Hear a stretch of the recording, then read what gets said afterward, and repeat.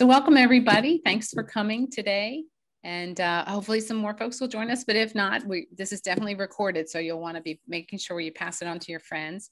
I'm Carolyn Merrick, a program coordinator here at the center.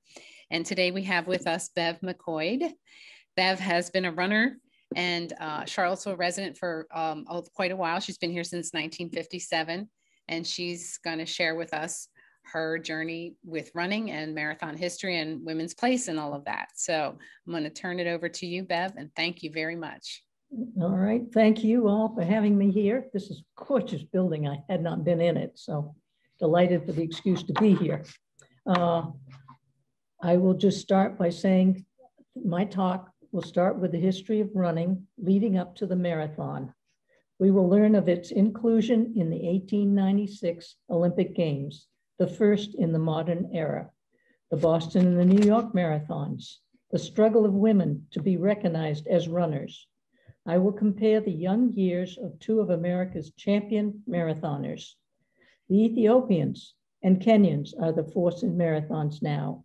Interspersed will be a few personal stories. What is a marathon? The distance covered is 26 miles, 385 yards, or in kilometers, 42.195 kilometers. That would be a drive from your center here up Route 29 to Ruckersville and back. That's your 26 miles, or approximately 104 times around a track at a high school. But when was that distance set for the road race, and why that distance? What was the history behind it? Let's start way back. In 2500 BC, women were encouraged to run, but to improve their reproductive capabilities. But by 776, they were not allowed to run or even watch running competitions. And of course, men who were hunters and gatherers probably ran from attacking animals. The Greeks' longest races were 5 kilometers, or 3.1 miles, on cinder tracks in stadiums. There was much pushing and shoving. That 5K distance is still popular today. Next slide then. But what is the history of the marathon name? In between 490 BC, there was, in 490 BC, there was the Battle of Marathon between the Persians and the Greeks. King Darius I of Persia sought to conquer Greece. The triumph of the Greeks, with a much smaller force, was announced in Athens by a runner of messengers. The question on Jeopardy just a few weeks ago was, where did the runner start? He ran from the plains of Marathon to Athens, famously collapsing, saying, "Rejoice, we conquer." Or some reports say he gasped, "Nike," as he died from exhaustion. And he doesn't look good, in good shape right there. Pheidippides was his name. It is Pheidippides shown in this painting.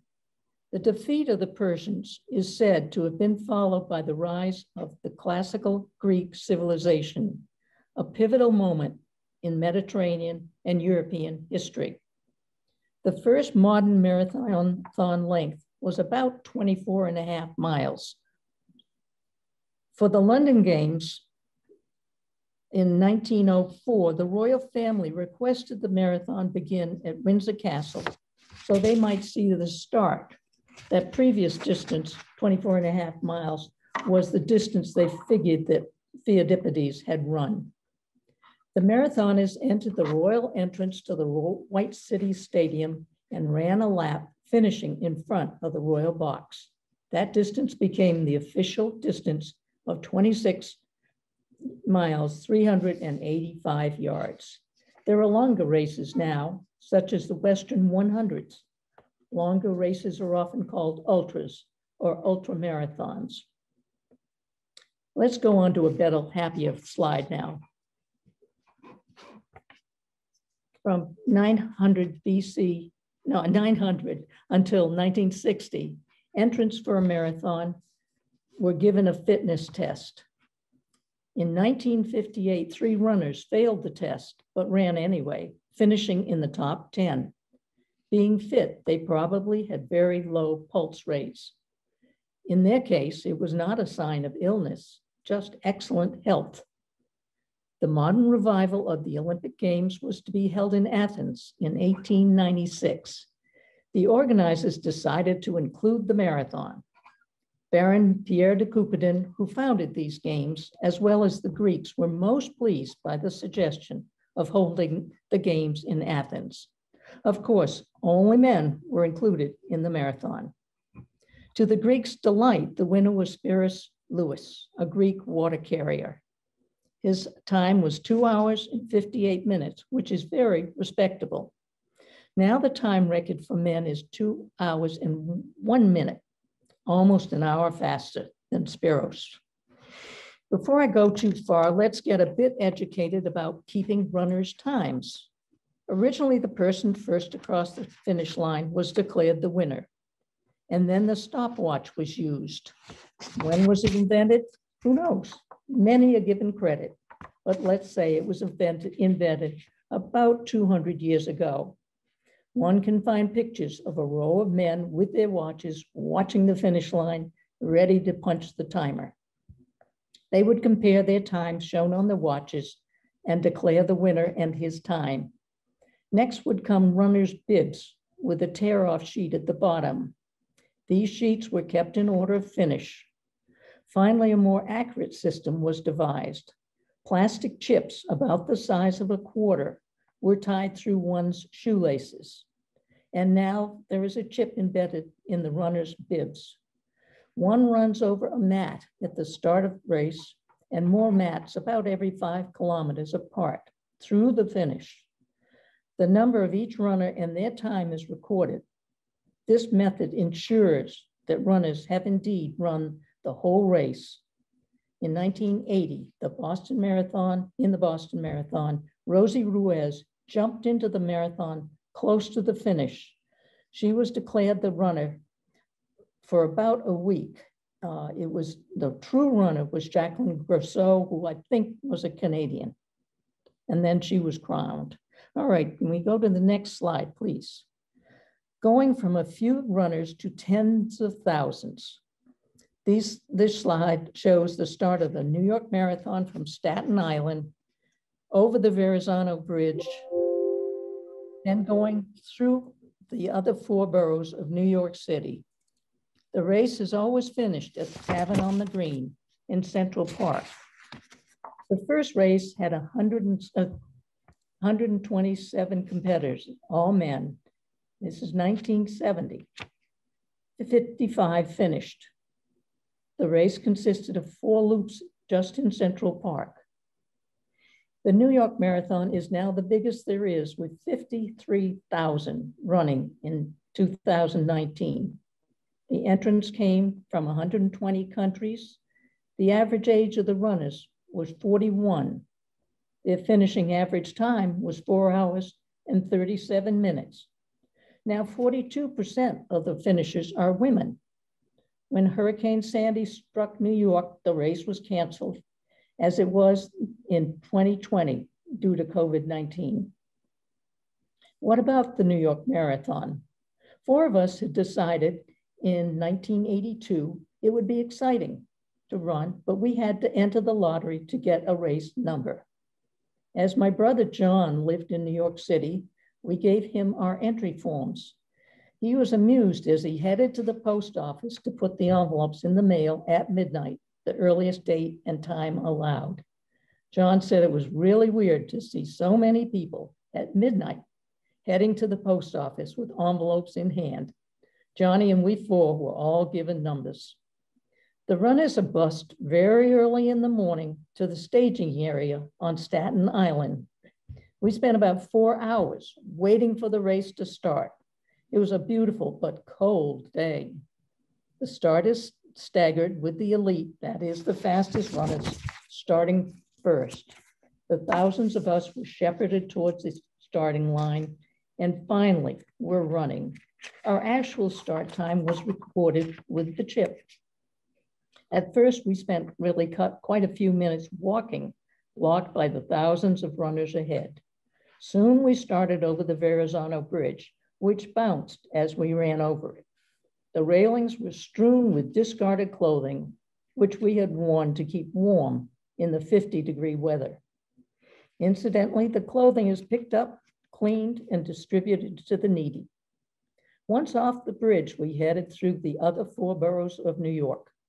The roar of the crowd is deafening as they line the avenues 10 deep. So exhilarating, such great crowds and excitement.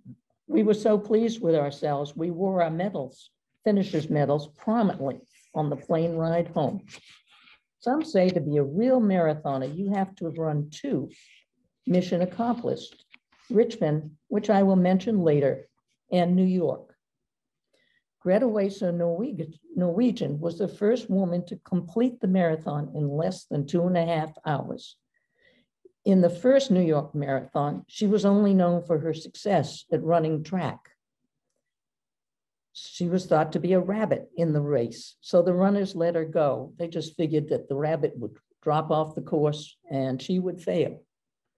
Their mistake to let Greta go. She was not caught. She won in total 9 New York City marathons.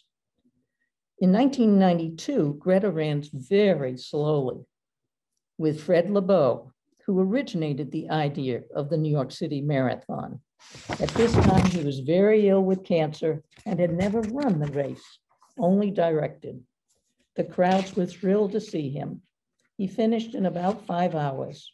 Greta said it was the hardest race she ran, going so slowly, and perhaps the most emotional. Just this past September 13th, there was a front page article in the New York Daily News that caught my eye. I've never read that paper before.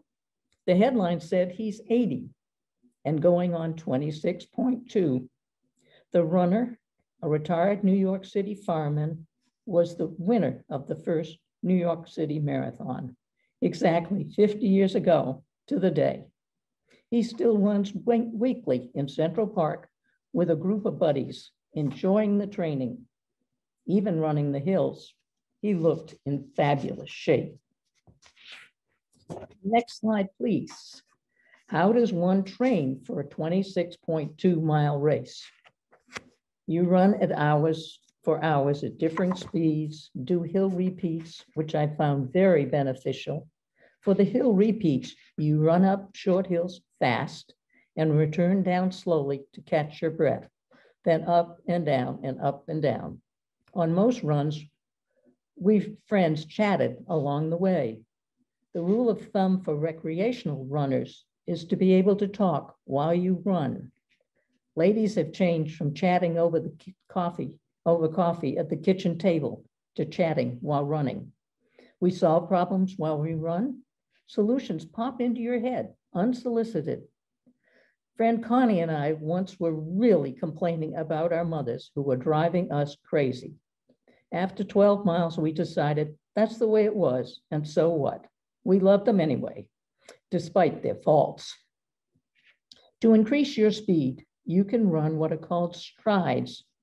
You alternate running 20 seconds fast with 40 slow, or as it is known, recovery. I like doing what is a ladder, run 400 meters fast, followed by 200 meters recovery, then 800 fast with 400 meters recovery, and then, and then 800 fast with 400 meters recovery, and a mile recovery. Now you ladder back down by running 800 with 400 recovery, finishing with 400 meters. There are many systems to increase speed. Also weekly, you run farther for distance on Saturday, and then take Sunday off. Rest days are most important. Obviously, elite runners' training schedules are far more arduous, and they factor in naps and eating more. Nice bonus. Other recognized benefits of running are lowering the risk of lung, prostate, and colon cancer, also depression, hostility, and generally negative feelings can be alleviated. If you have watched any of the major races, you probably saw a group of Ethiopians and Kenyans leading for most of the race. Their men had the fastest winning times for all but one of the past 25 years of marathons. All but 5 of the fastest women runners are from Ethiopia or Kenyan. Why are they so fast? Many have tried to emulate their training schedules, but seldom achieve their fastest times. These runners often live and train at altitudes of 7,000 to 9,000 feet above sea level. Their bodies adjust to the low oxygen so that when they are at much lower altitudes, their bodily functions are more efficient. Their blood carries more oxygen. To get a full explanation of the benefits of altitude training, ask one of your doctor friends. The statistics just prove running at altitude works. Run like a girl. And the next slide, please. But how about women in road races and the games? Women are such fragile people that the distance they were permitted to run was very short. In 1929, the president of the International Olympic Committee wrote, engaging in strenuous physical activity has many adverse effects on women. Competition makes a woman, quote, overly assertive and bold and ruins the beauty of the feminine physique by eliminating her soft curves through strengthening her arms, broadening her shoulders, narrowing her waist, adding bulk to her legs, and developing power in the trunk, all characteristics that could render a woman overly masculine and unattractive. Baron de Coubertin did not favor women in competition. He believed that the primary measure of a woman is the number and quality of the offspring she produces. Women were not permitted to run more than 200 meters in the Olympic track races. In 1928, the race distance was finally lengthened to all of 800 meters. Remember, that's twice around a track. One lady collapsed at the finish. She actually was diving for the tape to break it first. The others looked exhausted, a terrible and frightening spectacle. Was the condition of the men noted as they finished? No, they looked pretty awful also. To protect the health of the poor ladies, the 800-meter distance was banned for them until 1972, when it and 1,500-meter races were run. There is written that Stamata Raviti in 1896 ran the full marathon distance. Gradually, more women ran in races, but even in 1960s, a Smith College runner was not even allowed to run in a 5-mile Thanksgiving Day race. In 1966, Bobby Gibb wanted to run the Boston Marathon, but it was still deemed that women were incapable of running the 26+ miles. Again, it was thought that they would suffer permanent damage, would not have healthy pregnancies, look too masculine, and just not attractive. A reoccurring theme. Do you remember the very slight Norwegian champion, Ingrid Christensen? She ran a marathon while 5 months pregnant, no problems. Arlene Pepper officially completed a marathon in the United States, running the Pikes Peak Marathon. Yes, up and then down. Still no acceptance into the Olympics. As a consolation, at one point, a cosmetic company suggested they sell a red lipstick named for a woman runner. Their offer was not accepted. Now this next slide shows Tarzan Brown, a Narragansett Indian. Wikipedia says it best. Tarzan Brown has taken off so fast at the start of the 1936 Boston Marathon that the press truck led the second runner, John A. Kelly, until the 20-mile mark. When it was on this Newton Hill that Kelly caught up to Tarzan. As Kelly overtook Tarzan, an amazing feat, giving the steady record-breaking pace Tarzan had set, Kelly patted Tarzan on the back. What followed was a struggle between Tarzan, who took the lead on the downhills, and Kelly, who took the lead on the uphills, until finally Tarzan took the lead again to win the race, as Kelly faded to a 5th place finish. This struggle inspired reporter Jerry Nason to name the last Newton Hill Heartbreak Hill, because Tarzan broke Kelly's heart there. Kelly eventually did run more than 60 Boston marathons, winning 2. The Boston Marathon is held in April on Patriots' Day, which commemorates Paul Revere's ride alerting the countryside that the British are coming. Efforts were made to have the race course along Revere's route, but proved impossible. In 1924, the permanent start was established in Hopkinton, Massachusetts, almost due west of Boston. The course is run on a fairly narrow road, rolling slightly downhill for the first half. Mile 13 is known for its Scream Tunnel. Wellesley College students line the road with posters and scream as the runners fly by. Their exuberance can be heard a mile away. High fives and even some kisses are given. A fun mile. Then down to those Newton Hills. Next slide, please. Another page here somehow.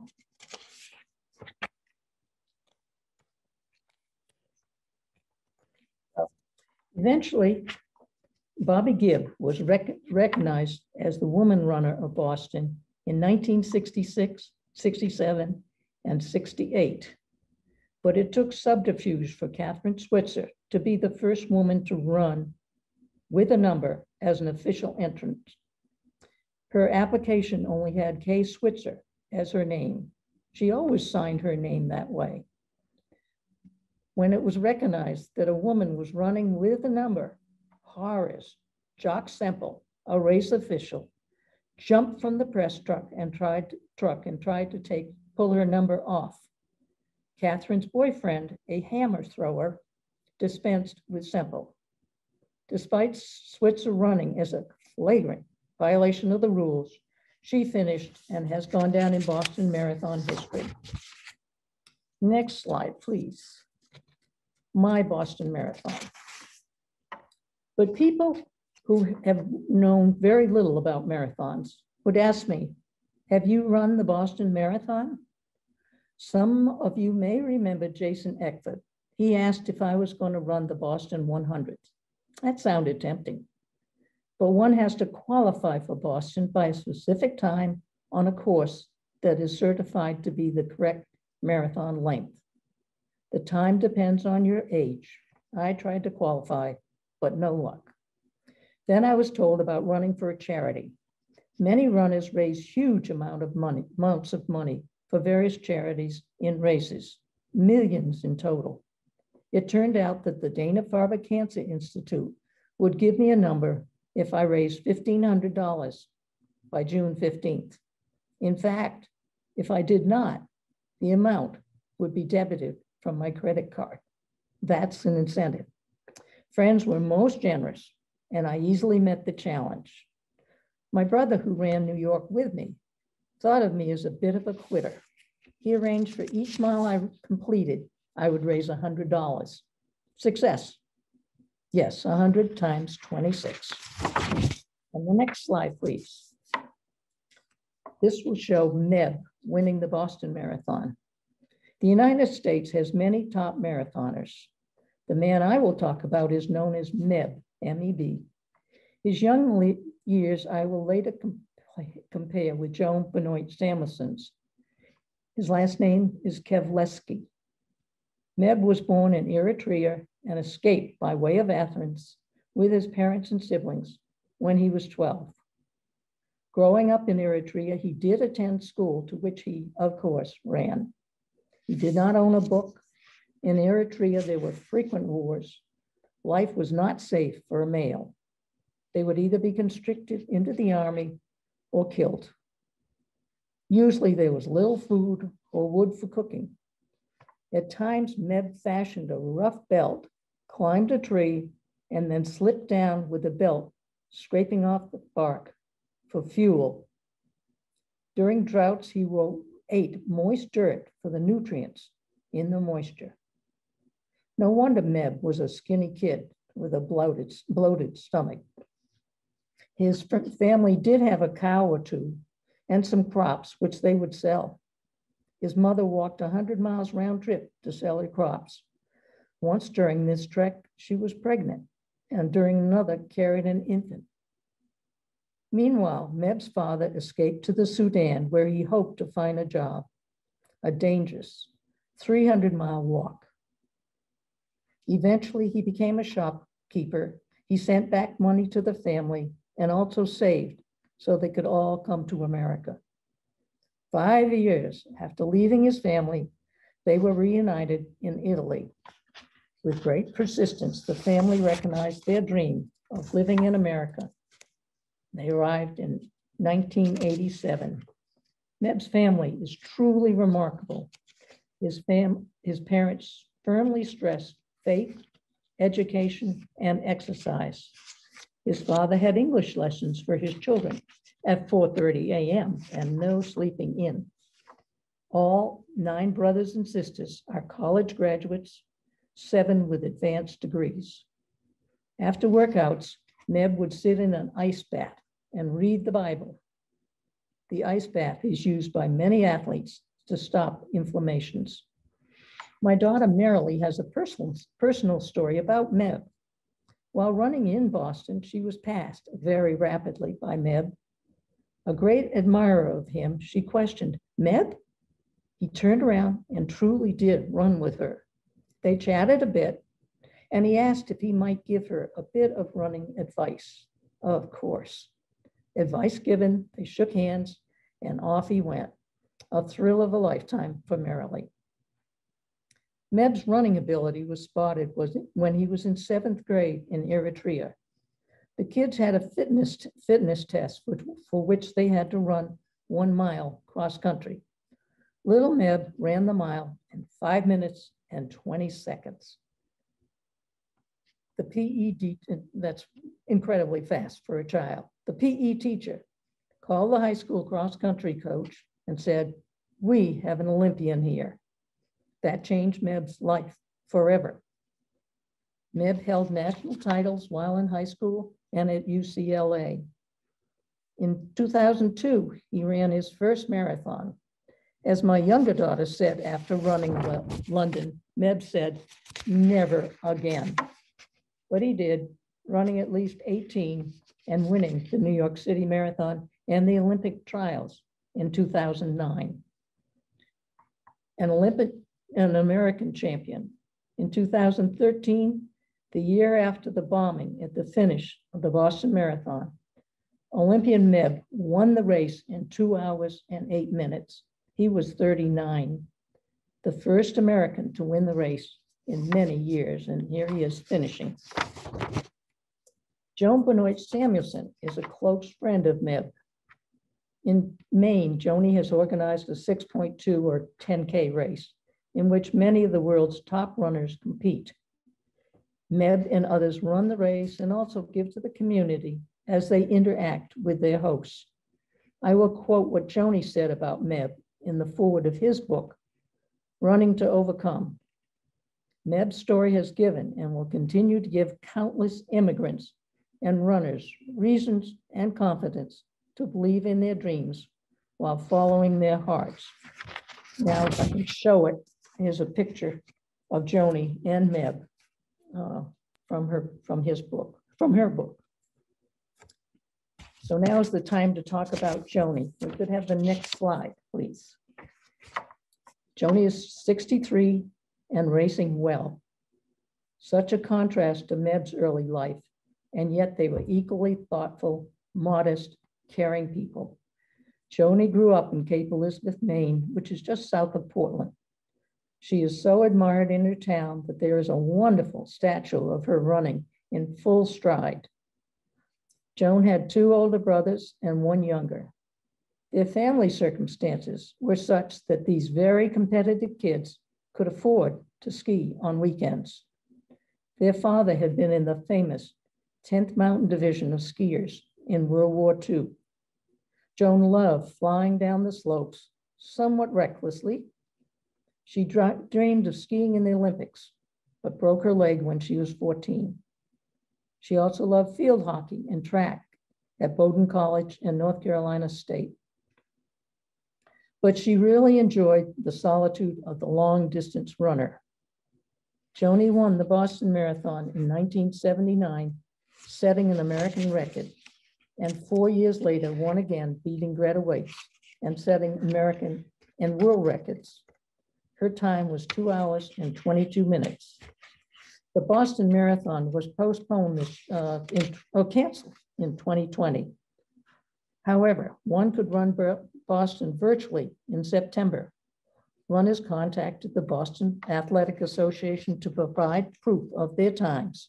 They received credit and a finisher's packet. They were even allowed to run 26.2 miles on a treadmill. Can't imagine.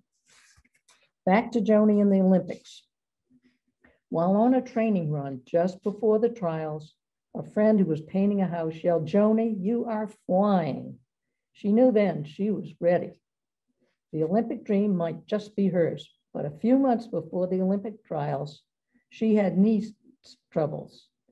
Good days and bad days followed, and finally Joni had to have arthroscopic surgery just 17 days before the trials.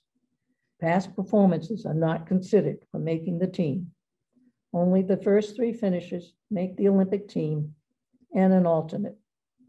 To add to her motivation, it was to be the first Olympics with a women's marathon. That's 88 years since the start of the modern Olympic Games with a men's marathon. Joni resumed training immediately after the surgery. In fact, the first day after which she pedaled a bicycle, which was suspended overhead. Joan ran brilliantly and won the trials. Remember, that is just 17 days after arthroscopic knee surgery. On to the Olympic Games in Los Angeles. As the race started, there was a tight pack of 50 women. They came from 28 countries. Joan was used to that freedom of running on the open roads in Maine. She skipped the first water stop to avoid the congestion and spurted ahead of the pack. The other women, including Greta Waitz and the world's best marathoners, knew of her knee surgery, so just let her go. Their mistake. Joni ran alone the rest of the way and into the Olympic Stadium. She was so thrilled, she leapt over the finish line, beating Greta Waitz by a minute. And these are 2 shots of her.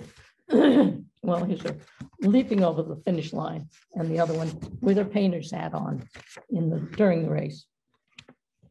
Now the next slide.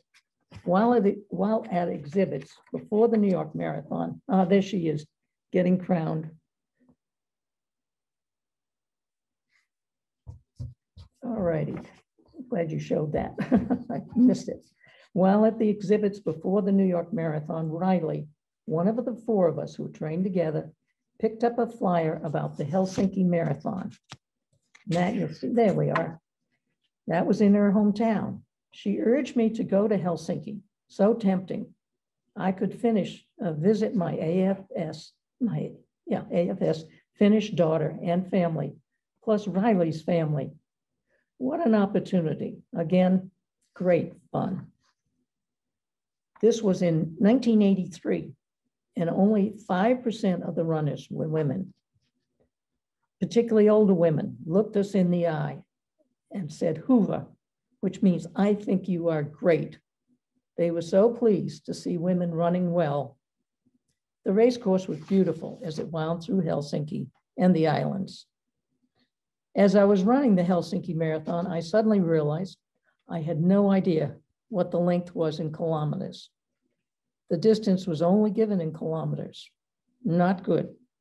Happily, I learned I was near the end. Just then, a funny thing happened. I saw a man pushing his child in a homemade wagon. There was no way he should finish ahead of me. By sprinting to overtake him, I finished under 4 hours by 41 seconds. Worth the challenge. You probably are familiar with the names of two marathoners not famous for their speed, but determination: Oprah Winfrey and Dr. Anthony Fauci. Guess he approves of women running. Oprah ran the Marine Corps Marathon in 4.5 hours, a very respectable time, and she never walked, even the last half mile, which is up a hill. The University of Virginia president, Jim Ryan, and his wife, Katie, qualify and run Boston annually. They are fast. The next slide, please. This shows Cynthia Lorenzoni. Also very fast is Cynthia Lorenzoni, who with her family owned the Ragged Mountain Running and Walking Shop here in Charlottesville. Cynthia won the huge Marine Corps Marathon twice. And the next slide, again, a bit more about my running and stories of other marathons. Why run a marathon? Because it is there, as they used to say about climbing mountains. It's just a challenge that really is fairly easy to accomplish. Sounded like fun to one who likes to compete. All you need is a little bit of luck and motivation. A friend suggested she and I run the Richmond Marathon in 1981. We ran many training miles together, chatting away. I think the training schedule we used was from the Runner's World magazine. It stated if we were averaging about 25 miles a week, we could finish a marathon with 12 weeks of training. We were running at least that. Our longest training run would be 20 miles. Nowadays, people training would run at least 60 miles a week. But Margie and I stuck to the schedule and completed the race. Fortunately, Margie did not, quote, hit the wall. I did, but she encouraged me on to the finish. What is hitting the wall? At about 20 miles, you may have used up all your energy store of glycogen in your liver and muscles. Suddenly, you just feel drained and want to quit. Now runners run 20 miles and longer in training to accustom one's body to this depletion. The best marathoners can have averaged up to 135 miles a week, running twice a day, napping in between, and eating a lot of good food. Calorie intake is 4,000 to 5,000 calories a day. And now we go to next slide with Sir Tom. I must mention a most admirable walker, the late Sir Thomas More. At age 20, then Captain Tom decided to walk the 82-foot lap of his garden at least 100 times using his walker. He hoped people would support him by donating money to the National Health Service. People in the media took note. His grand total raise was about 32 million British pounds. Even the Duke and Duchess of Cambridge contributed. Sir Tom was knighted by Queen Elizabeth, as you see here. He said he was absolutely overawed. As so many runners have done, he set a goal and finished in glorious style. Some of you have listened to Linda Skandor's presentations. Linda presented 2 talks, one about walking on the trail between the 88 Japanese monasteries, a second talk about walking about 500 miles in France on the Camino. Stay tuned for her next talk. Linda has run 21 marathons, qualifying for Boston often. And the next slide. This slide shows my daughter and me nearing the 13th mile mark in the Boston Marathon. This time she joined me, gave me socks, and encouraged me all the way to the finish. Could not have done it without her. Marilee has run 13 marathons. She gave me a lot of advice on getting this talk ready. To finish, I quote Joyce Carol Oates, who said, running, if there is any activity happier, more exhilarating, more nourishing to the imagination, I can't think what it might be. Thank you all, and thank you particularly Karen Merrick for your help getting this all set up. Wow, wow. That's amazing. I'm all choked up. I get that way too. If you all have any questions or comments, please go ahead and unmute yourself. Bev has given us some more time where we can ask her anything we would like.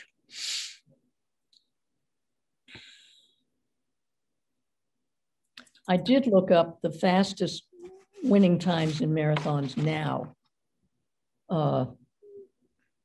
2006, well, no, wait, the world record is 201, 2 hours and 1 minute. That's by a Kenyan. The American fastest time is 2 hours and 6 minutes. Those are for men. Women, 2 hours and 14 minutes. That's a Kenyan. The United States fastest woman has run it 2 hours and 20 minutes. So they remain faster than we. I think the training in altitude in their build is so slender. They don't, you know, they weigh 90 pounds, the women. So it's amazing. So what are the oldest men and women that have completed the marathon, and what are the youngest that have competed? Youngest, I think, well, a little girl won the Richmond Marathon one year, and she was about 13, I think. In fact, they thought it was a boy until she took off her hoodie jacket. And the oldest, I certainly have read of a lady, 92, running a marathon. And there was a nun who started running in her 60th year, and she went on into her 80s and usually won her age group. There weren't many in it, but she still won them. So impressive. How did you take care of your joints, your muscles? I mean, did you do any massage or anything while you're training and doing this? Do anything special? Not really. I guess I'm kind of a lazy runner, so I never push too hard. My knees and hips are in pretty good shape. Once in a while you have a little foot injury, but nothing mammoth at all. So, and I did a massage once after a marathon. It practically killed me. It was so hard. I couldn't stand it. So I just don't do much. My daughter, I know, has a lot of massages and some acupuncture. She has an injury, a lot of physical therapy. That helps a lot. I know Linda's used physical therapy a lot.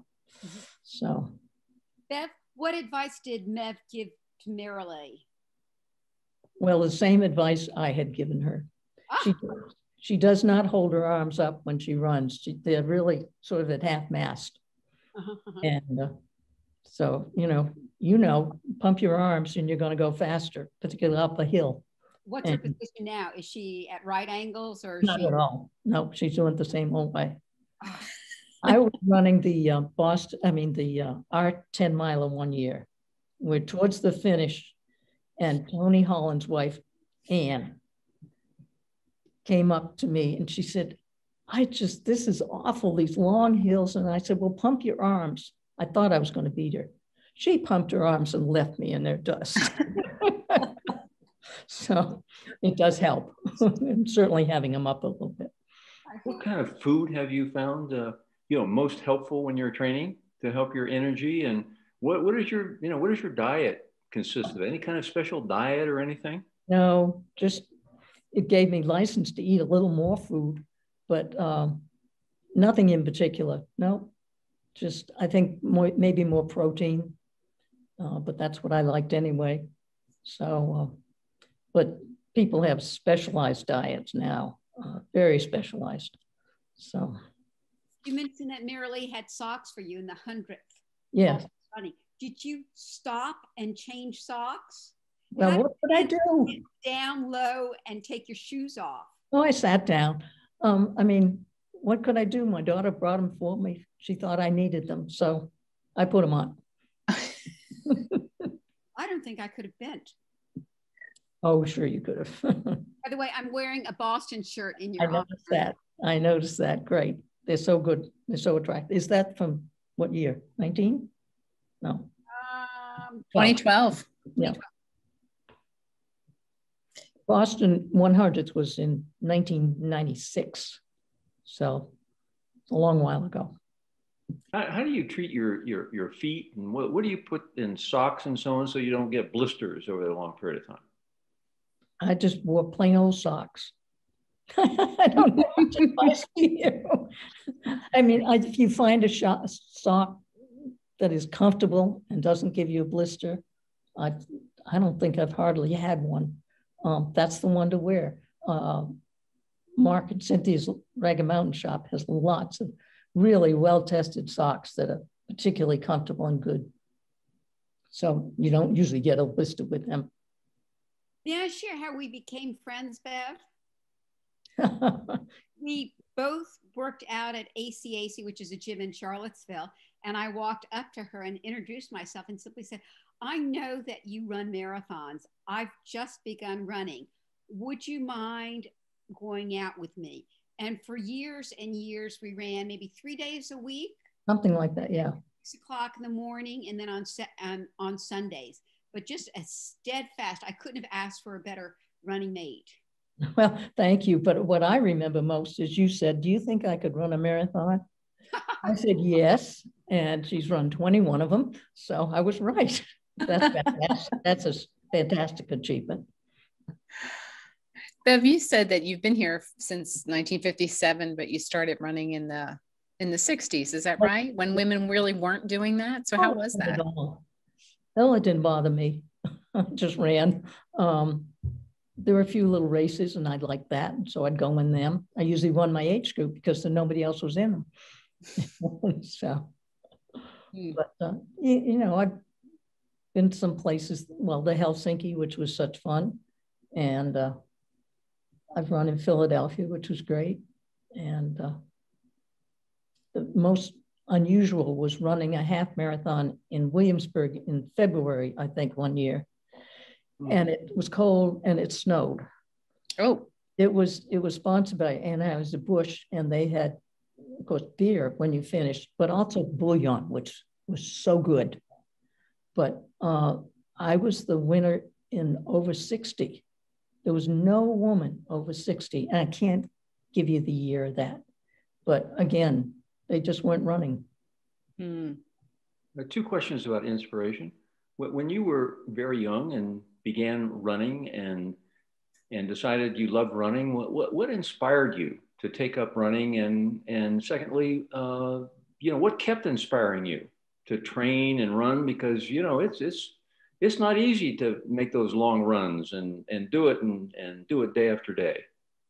Well, just some men in the neighborhood were running and they said, you ought to run. And then I saw these little races. I mean, little tiny races. I mean, a 5K. And so I went in those. And because there were very few in my age, or if no one, I could win them. I could win my age group. So I just kept on running. It was fun. I enjoyed it. I enjoyed running with friends like Linda and so on. And the 3 others that we trained together for the for New York. It's just the camaraderie. Bev, as a Wellesley graduate, were you part of the Screaming Women? I was, and I graduated in 1956 from Wellesley. And I have I gave it to Mark. There was a photo I took of the runners going by in probably 1954. Of course, they were all men. And there were just a smattering of them, 30 maybe. And there was a bus driving with them, but we were out there cheering them on. Or just 30 runners. Pardon me? Just 30 runners? They were probably spread out behind, but the pack was just, they were sort of all over the road, and there weren't all that many. I don't know that, there must have been some women out there cheering, or I wouldn't have known to go out. I don't know why I bothered, but I'm glad I did. Did you, at seeing them, did you sort of wish or picture yourself doing the same thing? Never gave it a thought. No. I'm curious, in your home, do you have a display of, all your running numbers and your running T-shirts and all the places you've been? I had them until we moved, and I had to downsize, and I threw them away, including all my times, which was probably a good idea. Yeah, it was fun. I have the good memories. So, and people had done much better than I. So, but anyway, have you run? I did, and quite frankly, it just bothers my knees too much now. Oh dear, that's too bad. So I just, I ran for years and years and years, and I just can't do it anymore. Well, I ran until I think 2008. After second 09, I had back surgery a couple of times. And after the second one, the doctor said, you would have had it sooner, the surgery sooner, had you not been a runner. But now's the time to stop. So, because the back's sort of a mess. But anyway, that was interesting because most of my friends said, well, you shouldn't have been running. That's what's wrong with your back. Not at all. So I'm sorry your knees hurt. What do you do post 2008 then? Running was so much. It sounds like you were doing it for what, 50 years? Well, not quite. Well, I work out. I have a trainer. I go to a couple times a week. I walk, not big distances, but I walked Joni's race that I mentioned that she has in Cape Elizabeth. I've walked that a few times, it's just a great celebration. It's a beautiful race along the coast of Maine, hard to beat. So in fact, Linda came up and ran it with me once, or she, at the same time. She finished much ahead of me, but she came up. So I just keep active, and I've been lucky that I can. Might I say that Bev is still involved in the running world? She's one of our best volunteers. She, you depend upon people to call your splits or to meet you at the finish line or to close off traffic at different junctions. And Bev gives a lot of her time so that a lot of us can run. Well, the track club has given a lot to me. So, and with any injury, if I had a problem with a knee or something, I'd go and talk with Mark. And maybe it was my old shoes or something. So that store is a great bonus to have. Yeah. So. Yeah. Wow. If I may ask, Linda, what is your cat's name? I'm just loving seeing your cat. It's two. Blanket. She just insisted on getting there. I've got two. They look just like Lily and Juju. Lily is much more the lap cat. Here's her little face right there. Lily, look at Tom. Oh, and they're just a complete joy for me. Yeah, they're lovely, and they just love being with me the whole time. So. Before we go, I just want to ask you what was it like, to run with your daughter? I know you mentioned a little bit, but I mean, was that a very premeditated? I mean, did you guys rehearse? What do you call it? Practice ahead of time together, or? No, she just joined me and we ran together, which was great because I was not well trained. I just didn't do a good job at the training. And she'd say, okay, you can make it to that next telephone pole. All right, you can see the sit-go sign. That means a mile to go. And there's the Prudential building. That's the end. You can do it. So she was a huge help. So, and it was fun to run with it. It's something we have very special. Yeah, that must have been really special. That's supportive with both of her daughters, Kim and Marilee. They both run, and she's on top of it. She knows when their races is, how their practice is going, what injuries they both have. But it's a really nice way of sharing. Yeah. Something they do actively, and the fact that you bring such expertise to runners. And I don't think of you as one of those overly assertive, bold women that the men were complaining was going to happen. I think you just, that's Tony when she finished the the Olympic marathon. I don't know what she weighs, 110 maybe. No, she probably doesn't that. And she's a little tiny thing. Talk about the blueberry soup at Helsinki. Pardon me? Blueberry soup at Helsinki? Oh, yes. Towards the end, my host family was out there with a carton of blueberry soup, which they offered me a drink of. And of course, I had to accept it. They said all the cross-country skiers use this for energy. And so I had some, and I thought this may kill me. Whether it made a difference, I don't know, but it was very nice of them to come out and give me a boost. So it's a beautiful city. Well, I learned a lot about the history of marathons and some inspiring people. Thank you so much for all of that as well, including yourself and Linda. Thank you for having me. Yeah. Very nice. That's a lovely spot. I'm just so impressed with the center. Yeah, we love it here. And thanks again for coming. And I'm recording this, so we'll put it up on our website too. So if you have friends and family who you'd like to share with us, please do. Thank you. Just check on our YouTube website. Okay.